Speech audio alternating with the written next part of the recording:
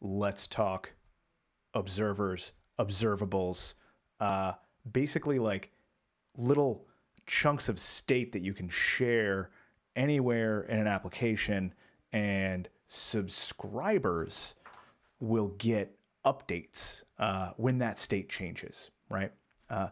That's the whole idea behind this pattern. Now, I've seen a lot of descriptions of it, and a lot of information out there on like how to implement this, and a lot of it involves like classes and breaking it up into like all these different parts. And so like what I've tried to do here is break it down to its bare essentials. And I'm going to do away with all of the proper nomenclature. So if you want to learn the lingo and like some like draw.io diagram of like how these things work and communicate to each other and all of that, like we're not doing that. We're not doing that.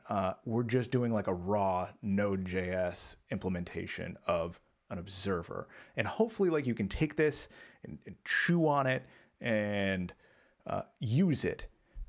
Because that's what this stuff is for. It's to be used. This is a tool. Let's get into it. So what we have here is a function, right? Not a class, just a function called init observable. And that will become obvious why I've named it that way shortly. And what we're going to do here is we're going to instantiate observers. And observers is an array, and that makes sense to make it an array in this particular case. Because we're going to be pushing things into this array and filtering them out.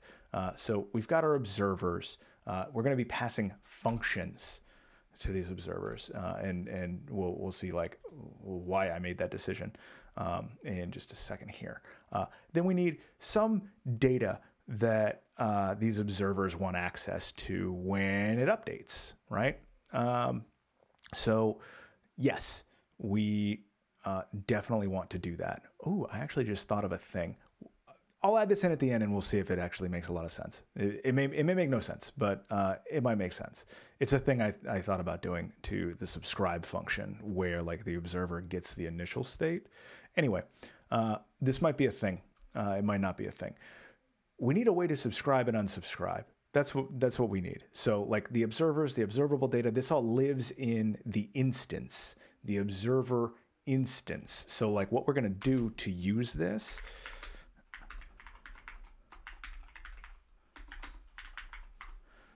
is this.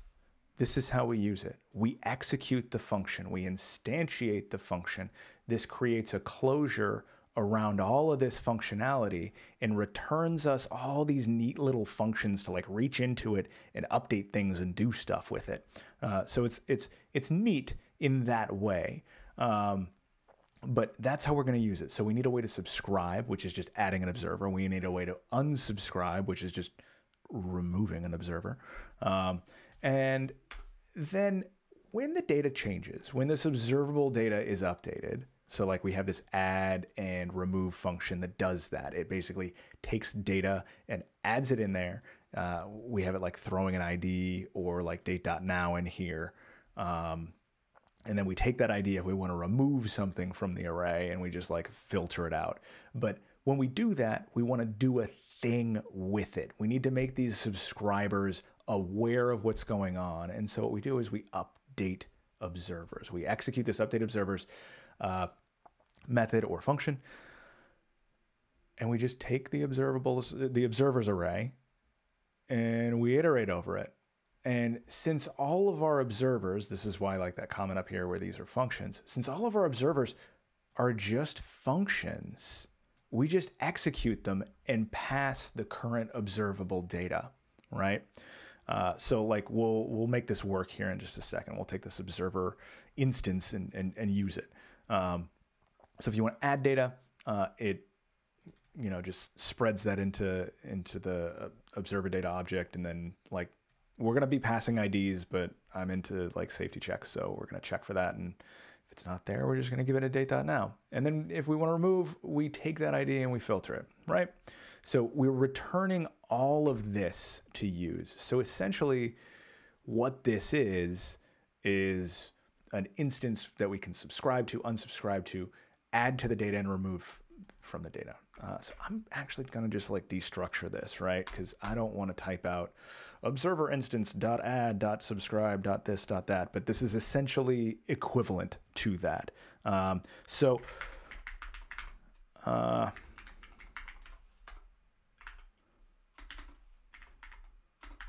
we're going to create a subscriber, and a subscriber can really be anything, but in this case,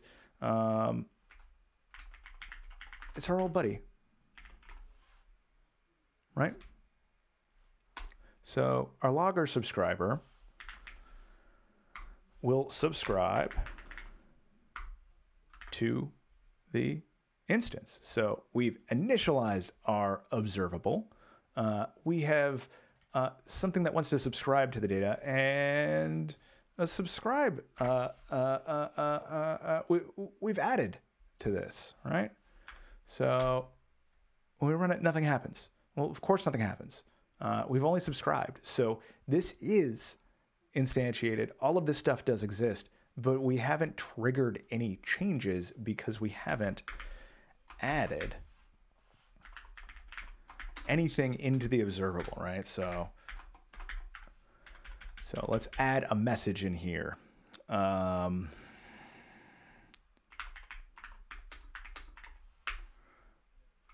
I don't know if you guys are watching Westworld, but Dolores is pretty rad. So what we have here is the subscriber has subscribed, and then something is added to this. And since our subscriber is a logger, it is logged. Now, we could unsubscribe, right? Our logger subscriber, and then might miss out on this little bit of information that's a secret, like we don't actually know. Now our logger subscriber is completely unaware that Dolores is dead. She's not really dead. I don't know what happens this season, but I think she's probably going to die, right? Like, you have to kill that hero off.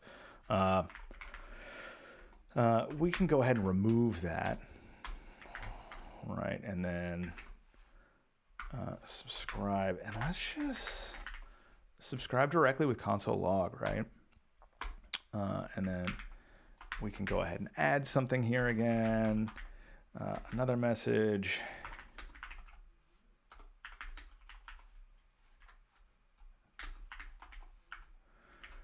Okay, so I think you maybe understand that this is our logger, right? So now we can tell, like, this is our logger only gets this update because our logger has subscribed, gets this message, and then unsubscribes. Whereas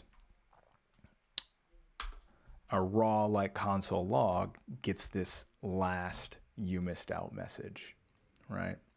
It gets the entire state, right?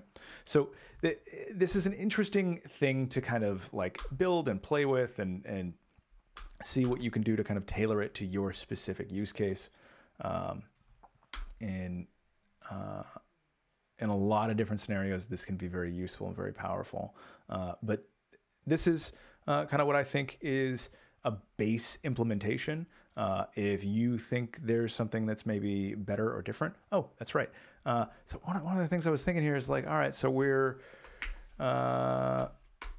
like pushing to this observers thing, right? But then should we then, like, this is one of those things that you can experiment with and see if it works for your use case. Should we then execute that and make sure that it's up to date with the observable data? That might be useful in this case. So like, all right, let's back up here to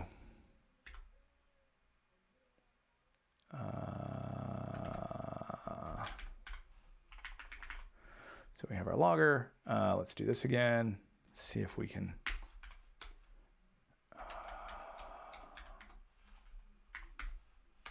our subscriber gets our observable data. Okay, cool. So now we can see when somebody's subscribed and unsubscribed, right? So our logger subscribes, it gets the initial data, it's an empty array.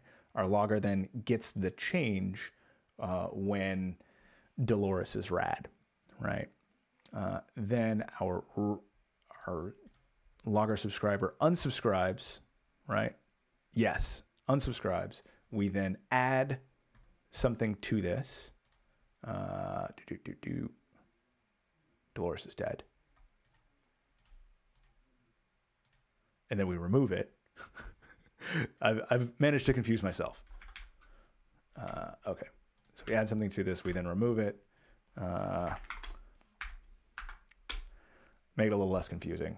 It's still going to be confusing because we're just logging a bunch of shit out into the console. However, this gives you an idea of, if you do something like this, where you initialize your subscribers with the data instead of waiting for a change, that might be a useful change.